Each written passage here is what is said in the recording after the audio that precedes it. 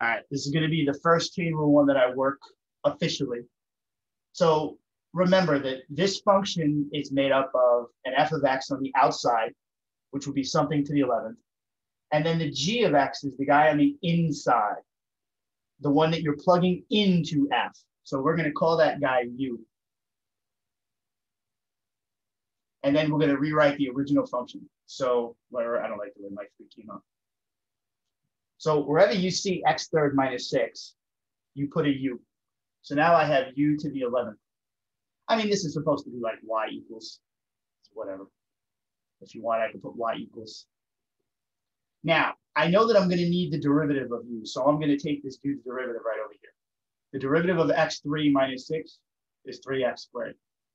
Multiplied by the power, subtract 1, negative 6 is a constant, derivative 0.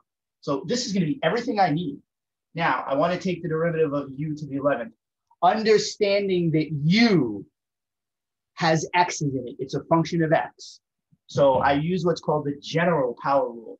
I still do the same damn thing I did before. I take the derivative, I multiply by the power, and I subtract 1. However, I need the derivative of u. This is where the chain part comes in. This is the chain. I need the chain rule to give me du. And now the problem is over. Just put these things back where they belong. You're going to put the x3 minus 6 back where it was on the inside. Remember, this is your g of x. This is the inside function. And then his derivative goes on the outside. Now, I can neaten this up a little bit. I only have an 11 and a 3, and this isn't going to take a tremendous amount of brain power for me to just take this dude and put him in the front. 3 times 11, and then x squared goes along for the ride. I do expect you to do this part. This is just me neatening up my answer a little bit. My 6 came out a little funky. So again, inside, outside. So the inside dude becomes u. You take his derivative because you know you're going to need it. Replace the inside guy with the u. Take the derivative like you normally do. Don't forget the chain rule part. And then just plug everybody back in. And if you can simplify it a little, you simplify it. So this is the derivative of this. Okay?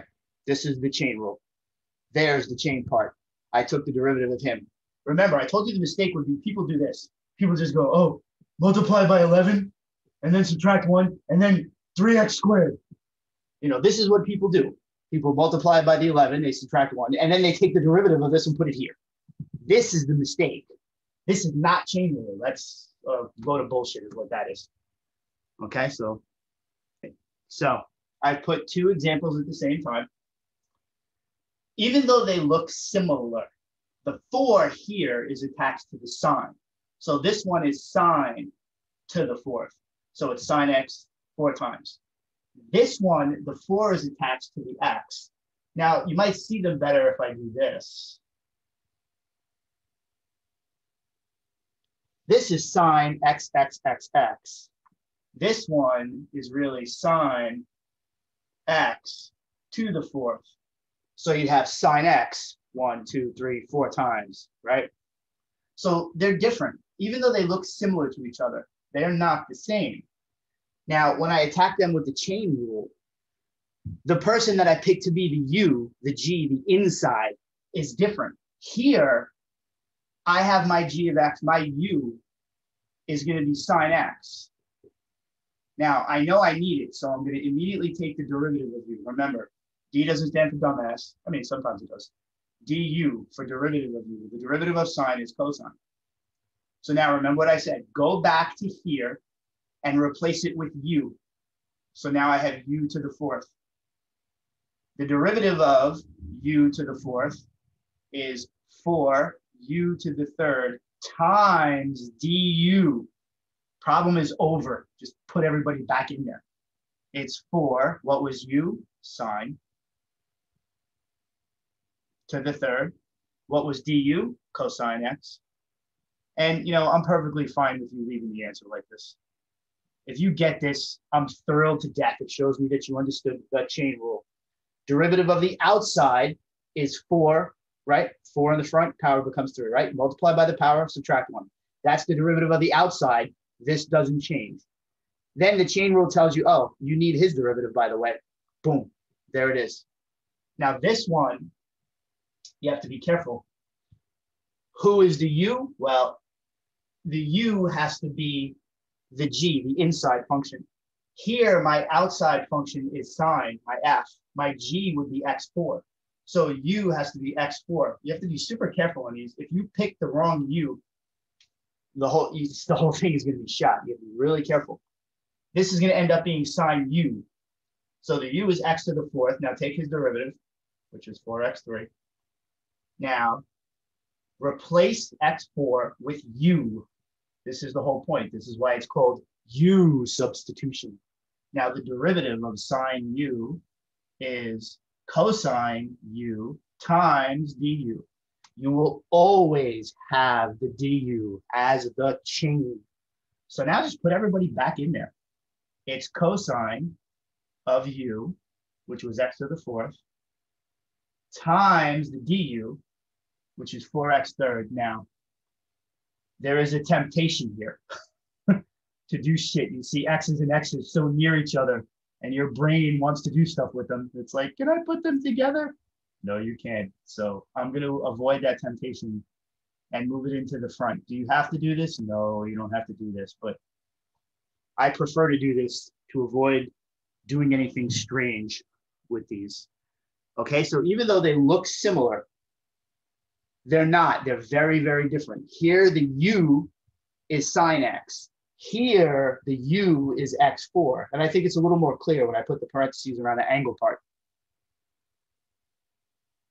All right, fourth one, secant, or as I like to call him, sec. So again, who is the u? Well, it helps if you want to put parentheses there. The u is going to be that. The u is going to be 8x. I don't know the derivative of 8x. What the hell is the derivative of 8x? Multiply by the power, which is 1. You get 8. And the x drops off, because when you subtract from 1, you get x to the 0. So it goes away. So remember, whenever you take the derivative of something with x, the x drops off. So that's that.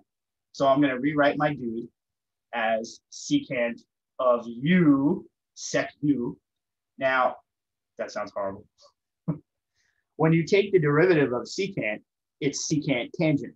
So the derivative of secant u is secant u times tan u times what? There's more?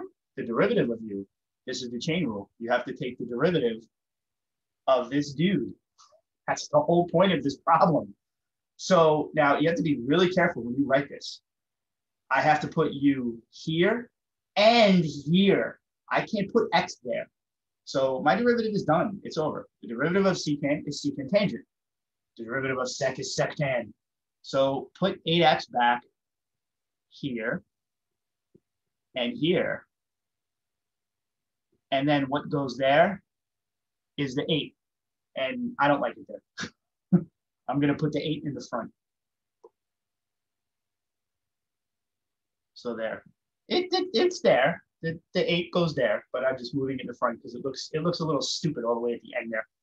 So I would rather the constant be in the front. I'm not going to have a heart attack if you leave 8 here. I will be pissed off if you decide to write 64x here. This is why you probably shouldn't put the 8 there. You should move the 8 in the front to avoid that. But really simple. The derivative of secant 8x is secant 8x tangent 8x times 8, and I just threw the 8 in the front. All right, so the very last example, one more. This is an example of a double chain rule. So I have sine u. The derivative of sine u is going to be cosine u du. However, my u this time has a chain rule in it. I just did this example, and there's a reason that I did that example. So this is why it's a double, because in order to do the derivative of sine secant 8x, I have to use the chain rule. But to take the derivative of his inside part, I have to use the chain rule again. That doesn't mean that you need to do u substitution twice. We're going to be a little more sophisticated here now. I have secant of some stuff. So the derivative of secant is secant tangent Again, I just worked this example. This thing stays there, and then you just take the derivative of 8x and put it in the front. All right, and again, I just did that one, and that's why I did that one, so I can just do this quick. So now, again, you put the u where secant 8x is. There it is, u secant 8x. And now take the derivative. The derivative of sine u is cosine u times du, chain rule. And now plug everybody in. So it's going to be cosine. Now, be careful. You don't write cos x and then put parentheses. This is nonsense.